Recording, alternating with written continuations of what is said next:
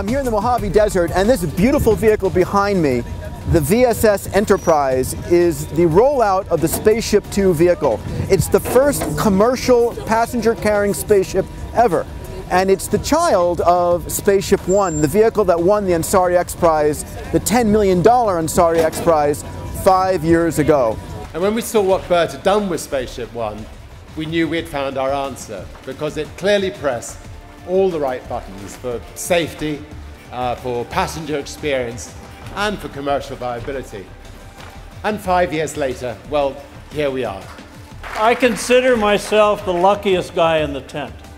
I'm very proud to say that we accomplished that with an efficiency that's just unheard of in the aerospace industry. And not only is today's action great for our future, it is also great for our economy, because SpaceShip #2 project has already created hundreds of jobs here and will create hundreds of more jobs. This is a historic day for commercial space travel, for America and space, for regaining America's leadership in space, for New Mexico's role with these great pioneers.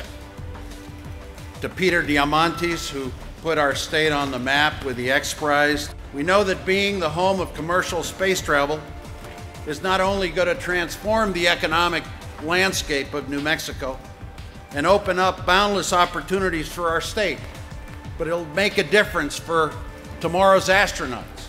It'll help with math and science instruction.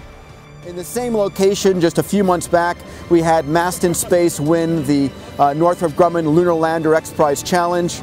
And of course, we have teams from around the world now ready to do the next space challenge, which is the Google Lunar X Prize.